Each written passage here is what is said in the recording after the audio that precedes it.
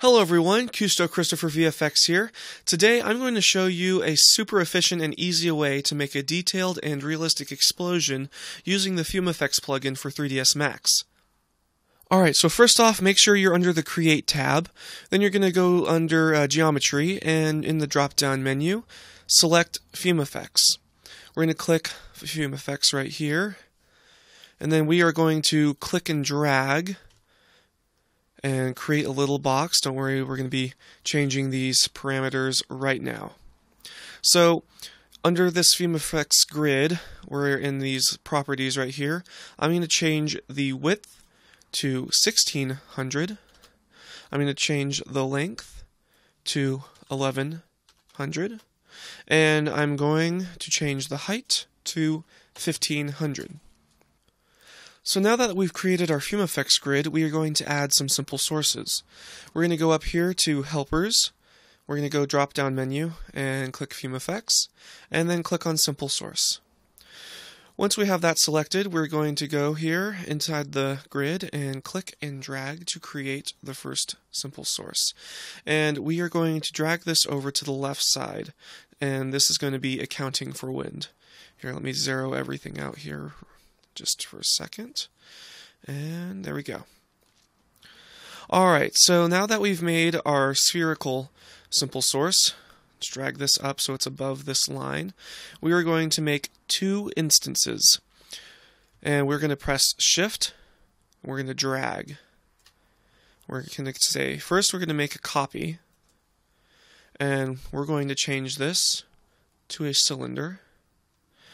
And then we're going to drag this cylinder over again, just to the past the sphere, and we're going to make this an instance. So the difference between a copy and an instance is that when you make a copy, it just copies over, say, the sphere as it's in its original form. What an instance is that whatever change is made to this cylinder is also going to change too. This can be very helpful and efficient. So what's going to happen next is that we're going to resize these. I'm going to put my sphere to be about 75 and my cylinders to be about the same. So now that we've created and rescaled our simple sources, we are also going to go up to here. I like to use the angle snap toggle for this, and we are going to rotate the cylinders slightly outwards. Now over here I'm going to go click this so it's looking at the back here, and I'm going to drag these up so that they're not touching the bottom of the grid. Alright, so I'm just going to drag these guys over a little bit close to the edge, drag them right about there. Alright, so we have created and scaled and rotated these, so now we have to add them to our FumeFX grid. So we're going to go to click on this under the Modify tab. We're going to go open FumeFX UI. We're going to go to the Object Source tab, click here. We're going to click on this little button icon right here to pick our simple sources, and then go to Select by Name, drag, click and drag over all of them, select them, and press Pick. Now these have all been entered into our FumeFX UI. My project is set to 30 frames per second, and I also have 200 frames in my project, as you can see here. We have NTSC selected and 200 frames. Keep in mind that I'm just noting this so that when we go over keyframes, there isn't any confusion if your project is under a different frame rate. Alright, so now we are going to keyframe our simple sources. In order to do that, we're going to go down here, press Auto Key. We're going to make sure our time slider is at frame 0. And we're going to select the first simple source. It's going to be the sphere because that is the first simple source we created. So we're going to be changing many of these parameters, and we're going to start off with fuel. So at frame 0, you're going to want fuel to be at exactly 100. If you just click this anything off of 100 and then put it back to 100, it should automatically create a keyframe at frame 0. Then we are going to drag this to frame 5, the time slider, and we're going to put the fuel to 0. Under temperature, we're going to drag this at frame 0. We're going to drag this all the way up. And this is probably going to be 999.9. We're going to drag all the way down to 200. And temperature, we are going to put it at 1000. For smoke, at frame 0, we want the value to be 3.5. And then we want it to change to 0.2 by frame 15. We're going to drag down here and go down to velocity. We're going to change the directional velocity parameter to 10 and the radial velocity parameter to 5. Under turbulence, we're going to change the amount to 0.85, scale to 3, and frames we can leave at 3. Going back up here to the cylinders, we just need to select on one because whatever happens to the first one will happen to the second one and vice versa. First off, we're going to change the fuel parameters. So at frame 0, it is going to start off at 100, and then by frame 5, it is going to go down to 0. Under temperature, at frame 0, we want it to start off at 7000, and then by frame 200, we're going to put it down to 2000. We're going to change smoke, so at frame 0, it starts at 3, and then by frame 15, we are going to type in 0.2. We're going to go down to velocity, drag this back to 0. We can unclick auto key now. And we're going to type in, for directional velocity, 3, and for radial velocity, 2. Under the turbulence amount, 0.85, scale, 3, and we can leave frames at 3. So now that we have adjusted the simple sources to our liking, we are going to add a wind modifier. To do that, we are going to go to Create, Space Warps, and then under Forces, we are going to click Wind. Click and drag, and then we are going to press E to rotate, and with the angle snap toggle, we are going to rotate this 90 degrees. It does not matter where you place the icon because the wind is going to be affecting everywhere within the 3D space. With the wind modifier selected, we are going to go under Modify. We're going to change the strength parameter to 30, the turbulence parameter to 12, and leave everything else the same.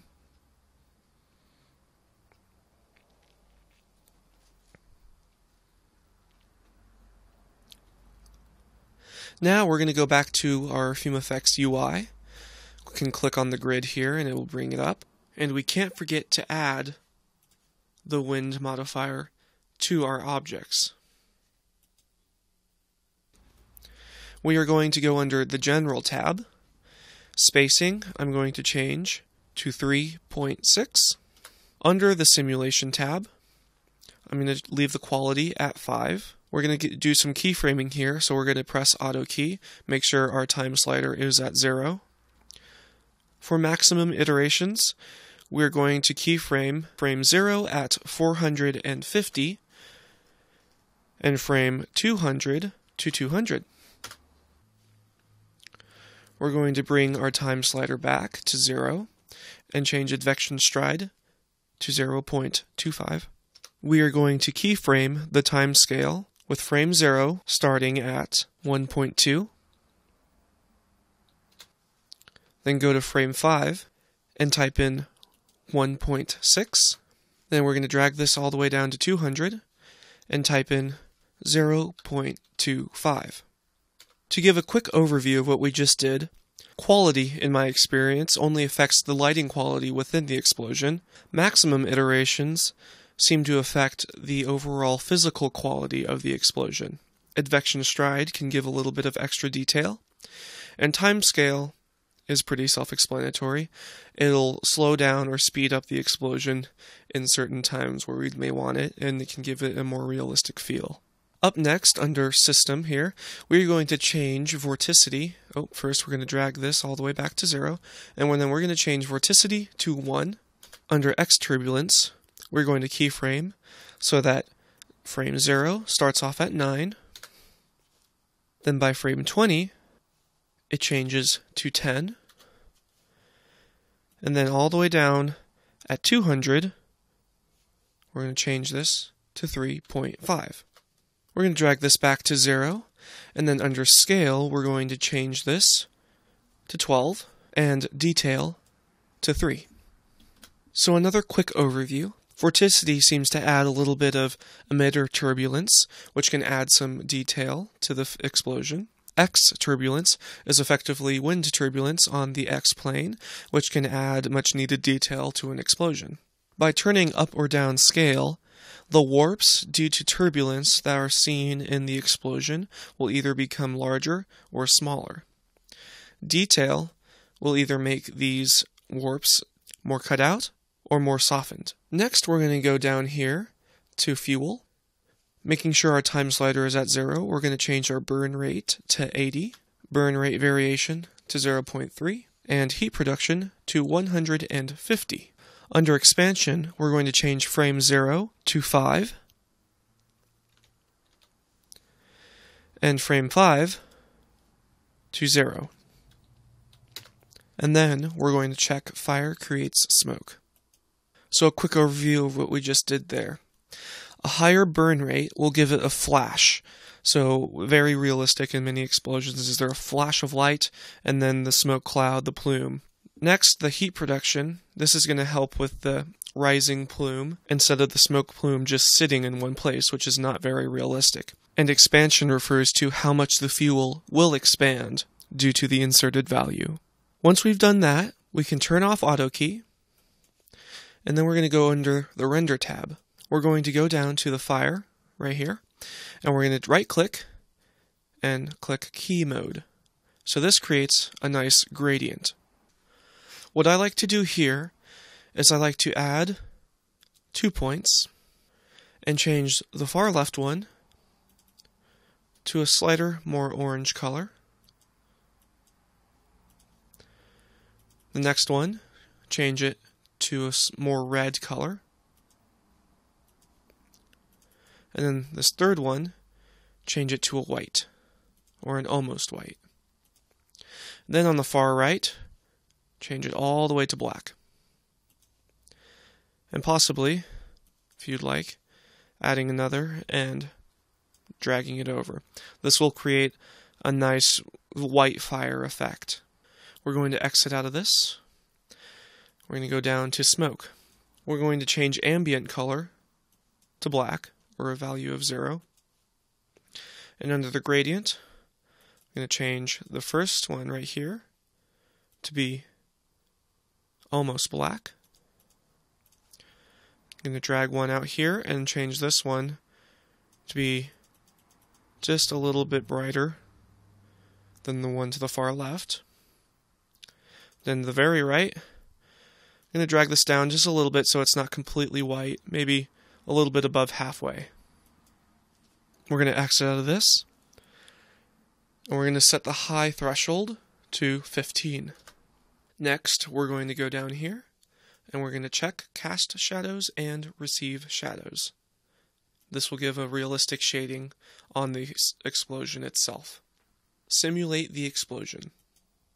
Alright, so once we've simulated the explosion, we're going to create a spotlight. And we're going to do that by going to the Create tab, going under Lights, and going to the Standard in the drop-down menu, and clicking on Target Spot. We're going to click and drag to create this light, and drag the light and target both into position. So I'm going to drag this stack here, probably pull this up a little bit, probably drag the target down and away.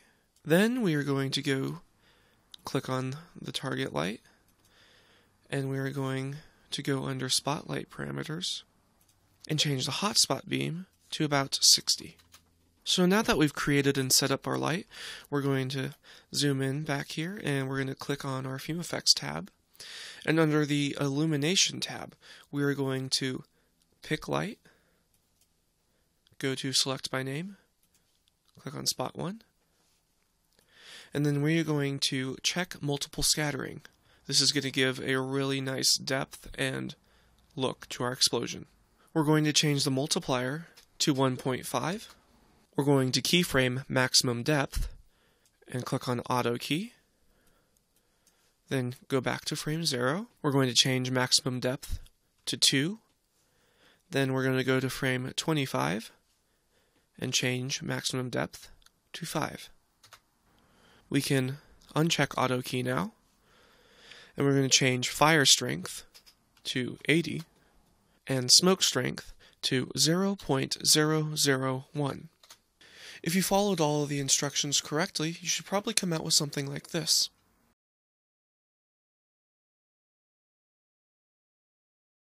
Thank you guys for watching. I hope you enjoyed this tutorial, and if you have any questions, comments, or concerns, please feel free to post those in the comment section down below. If you like this, please subscribe to my channel and give it a like. Also, I will be coming out with a new tutorial pretty soon on how to do shrapnel explosions, so be sure to keep your eyes out for that. Be sure to check out my website at CousteauChristopherVFX.com. There's a lot of cool stock footage effects like this one we did today for really low prices, so be sure to check that out. Thanks again for watching, and be sure to go make some really cool explosions.